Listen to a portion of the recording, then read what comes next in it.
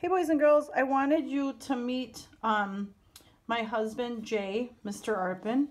Hello. He is an artist, a printmaker. Some of you may have seen the rocket ship, and I think we have Mount Everest in our art room at Prairie View.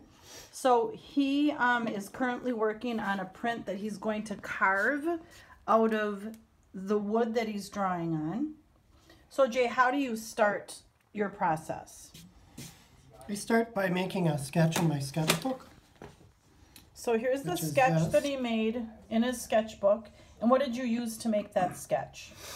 I did it with pencil. Okay.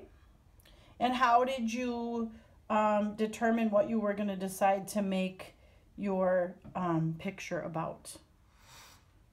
I was looking at skyscrapers on a recent trip to New York and wanted to make something with a skyscraper and with a rat.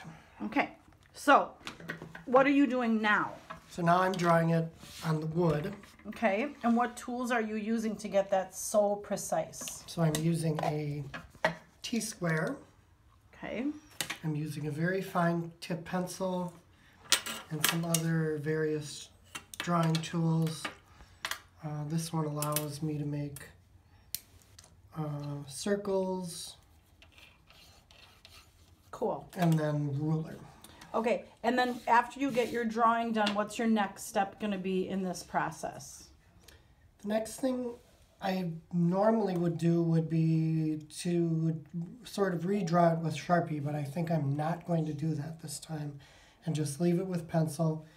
And then I'm going to carve it out with tools, carving away everything I don't want to print. Okay, so we will return with that phase once you get your drawing done. Sound good? Sounds good. All right, thanks.